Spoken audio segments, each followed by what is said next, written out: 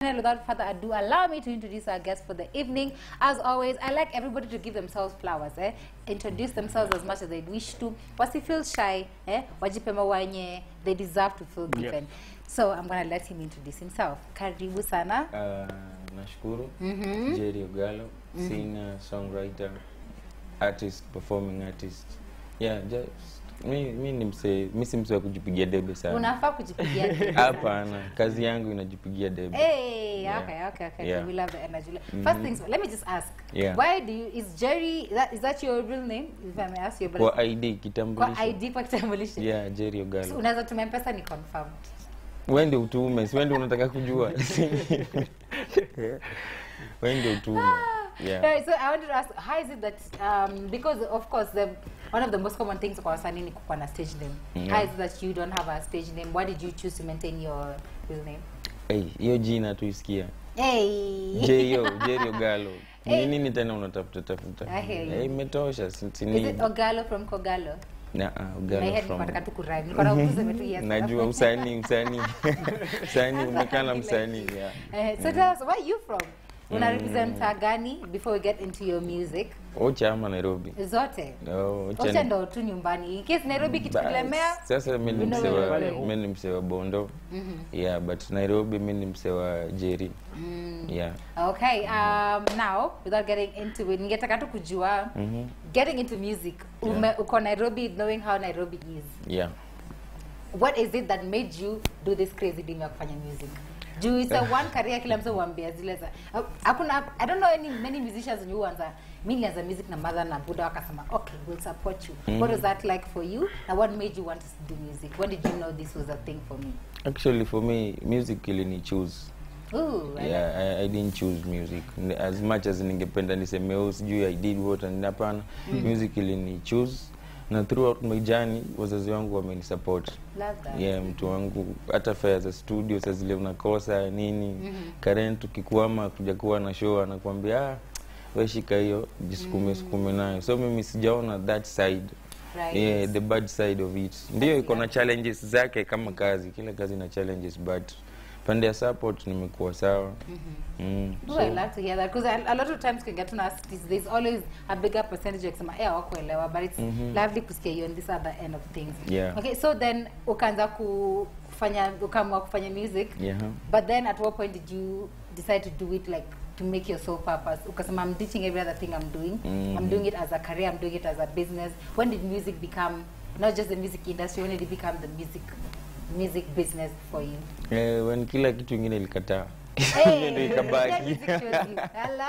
Ndio ikabaki. So nikasema acha niende nayo. Kuna tu time yeah. Tuza kawaida za mtaani.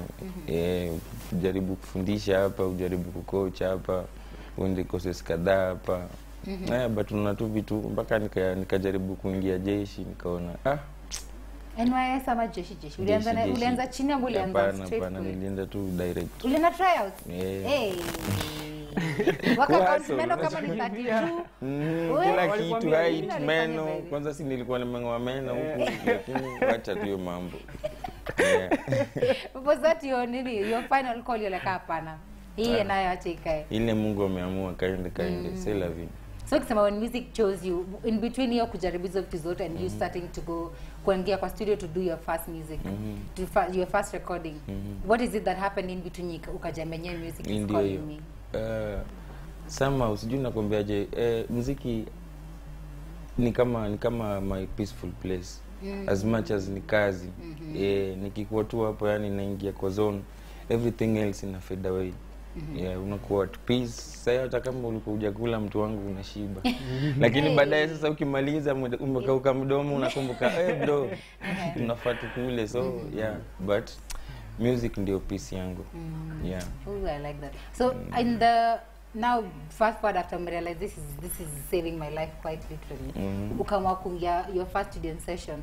Ulikuwa na watu already ulikuwa na wajua ama tu was it one of those najua ngoma sana nafanya ngoma hata niende kwake nisaidia kutengeneza beat ama unajitengeneza? Sasa hiyo jani ilianza kitambo, ilianza kama tuko high school. Tulikuwa hizi ma talent search za shule. watu walikuwa wanapeana voucher, tukasema mtu wangu kasoda mkate hapa voucher, si tuende tuimbe huko zilizopendwa. Tukaenda tukaimba na mabeshte zangu, tukapata voucher. Sisi kwenda collect nini, nimeenda kulipa fee na mother. Madam fulani kumbe walikuwa kwa hiyo event, walikuwa wa cooperative ndio walikuwa na sponsor.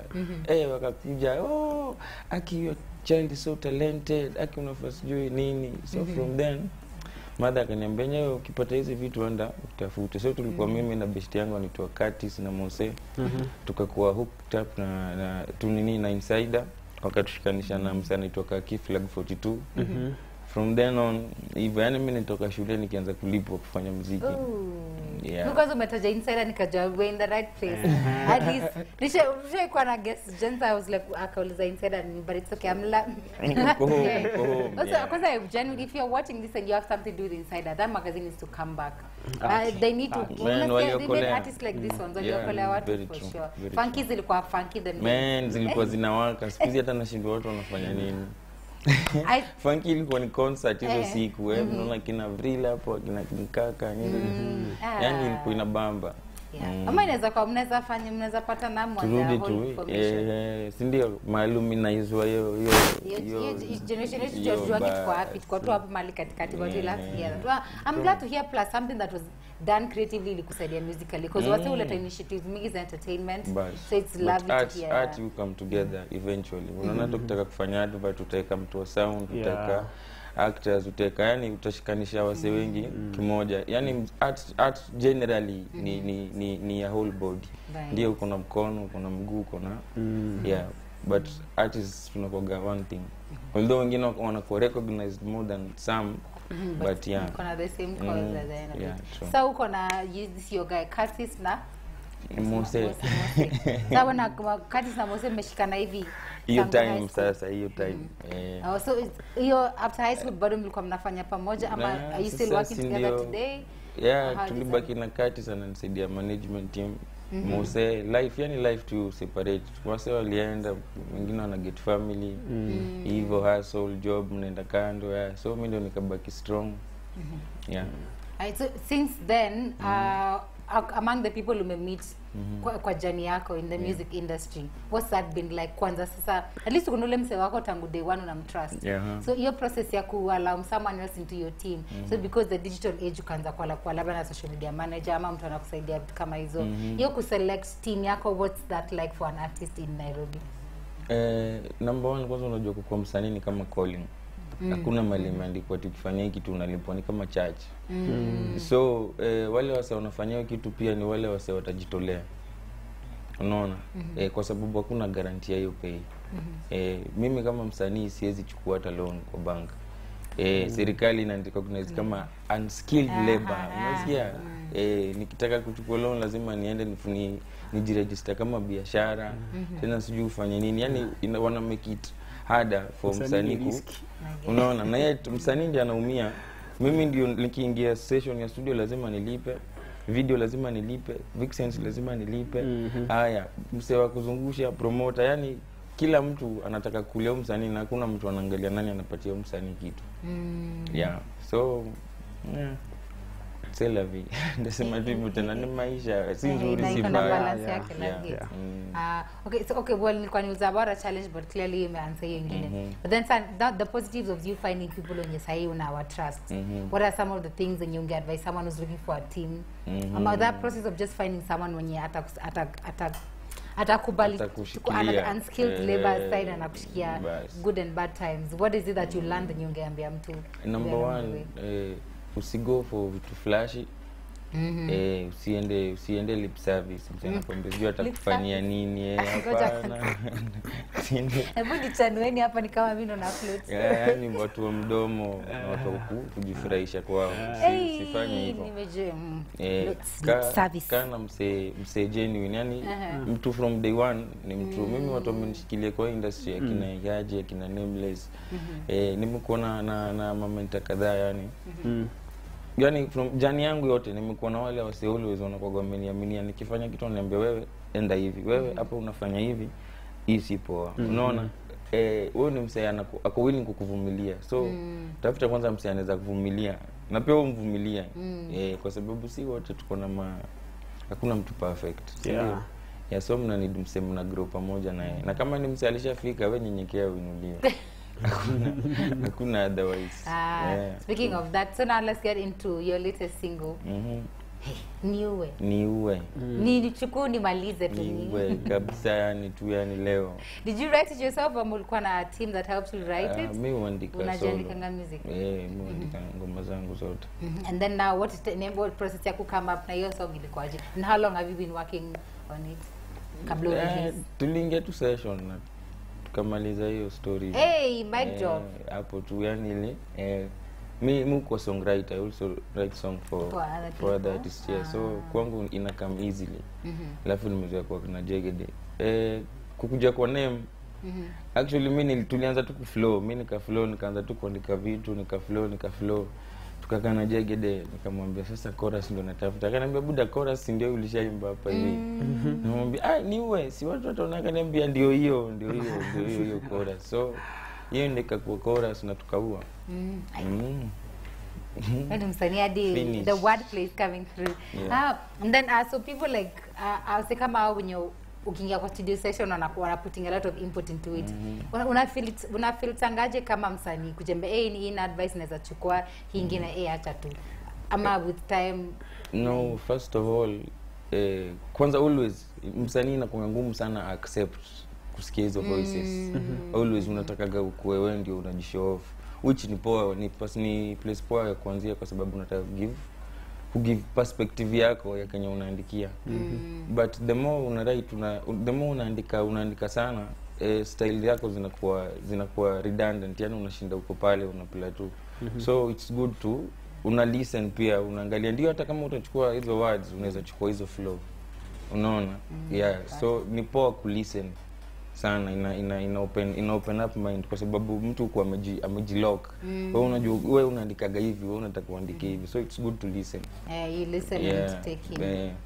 But at the end ngoma yenyewe in the direction yenyewe wewe ulikuwa usisahau mali ulikuwa unataka pia kuenda na ngoma. Sasa waambia hapana, ngoma hata ulikuwa unataka kuandika juu ya dem, naambia hapana, ngoma tena faigo juu ya Yesu. Unaona? Hapana, kuna kitu unataka kufanya. So what else are we expecting to hear from OGALLO himself? Collaborations, songwriting for other artists. What can we look forward to from your actually na wako collab mpya nishafanya though, ni kushoot video na kutoa na kaka na ingine pia inakam. Wacha nisianze ku drop names. Itakuwa Jerry, alafu sasa ndio mdhamini akataka kutoa doa video. Tuambie kwani Jerry tena? Ile ilikuwa ni makata, ilikuwa lip service tena. Unaniget? Unataka kutrademark lip service. Kama ni mimi peke yangu nasikia leo. No, ulisikia immediately. Niko hapo na shanga lip service. But it's really nice. I like that. What's something that ungetaka in 5 years from now? What's something ungetaka OGALLO umwambie? If you could talk to 5 years ahead of unazomba tu, what is that you tell him right now that ungetaka ujikumbushe? Patience too. Maintain patience. Maintain patience. Ukikimbiza hii maisha, ukikimbiza taumia wewe mwenyewe. Na unakimbia unaenda hapo, unaenda kukufa. Sasa ukirash life wapi unaelekea? Si hiyo ndio mwisho wa life. Nipeleke tu na pace yako venye inakuja. Okay, that's really nice. Julius, I'm to your swali. I'm glad you're the first I've asked because it makes sense. And at the end of the day tunaenda tu pale. So mtu na kuja nao venye wewe venye unaweza handle. Kama unaweza handle drum zima ni sawa. Kama ni mtu wa kale ka 5 liter, beba tu hiyo 5 liter pole tu utajaza tu hiyo drum. Hakuna otherwise, bora tu uifanye. Wenyewe ni songwriter. Wewe hapana, ni life. Ni life. Like kufikisha kwa kona. Before to skize the very exclusive you performing you for the first time on Y254, where can we find your music na pia social zako? Unaweza angalia pale uambie. Jerry OGALLO very simple kila mahali. JERRY. Ogalo iko na double L. Hivyo hivyo. Unaona pia mzazi alikuwa msanii kutoka hizo siku. Alijua nimezea. Alijua hataki utafute jina. Majina pia zimeisha. Mimi kwanza mimi nakwambia nilikuwa mtoi madango alikuwa anatuwekea zile masuku mtu wangu hapo mimi na brother yangu. Anamwambia mmoja anashinda leo nambaya kuku. Mimi nakwambia mbona zitoka hapo. Wewe acha tu. Yes, Jerry Ogalo on every social media platform. Jerry Ogalo. Na music pia wanapata music yako wapi? Platform zote. So hiyo ni Spotify, Boomplay, Apple Music, YouTube. Mpaka kuna ingine ya wao inaitwa pia Blow Music. Please, ndeni pale kwanza pale unatip msanii direct. Inaingia kwa M-Pesa direct. I didn't know about that one. I did research. Into Bliss. Blow. Blow. Okay. Yeah. Hey, please. In fact, let me just enter to Blow and go tip. Nenda tu kwa nini ya Waire, kwa page ya Waire utaona tu ameka tu link tu hapo juu kwa bio. Yeah. Okay, glad to hear it. All right, that's about it for our guest this evening, performing Newhere for the very first time on Y254. Lakini before ende, ningetaka pia tuambie if yeye angekuyo jenda ingine. Nilikuwa na no, haizi toka tu hivyo na hajatuambia. Tuliongea off camera kaniambia Yes. Bani sawa, isi nimejaribu, I kept my word. So I tried. Kutoka saa hii mpaka kesho jioni.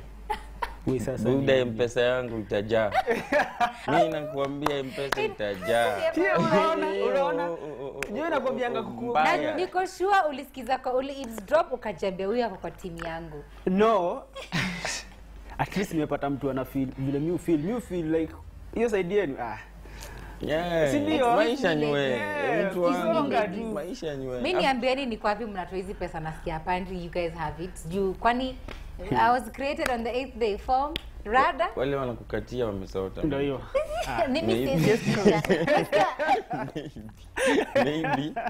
Maybe. Kama school event itisha saa ngapi?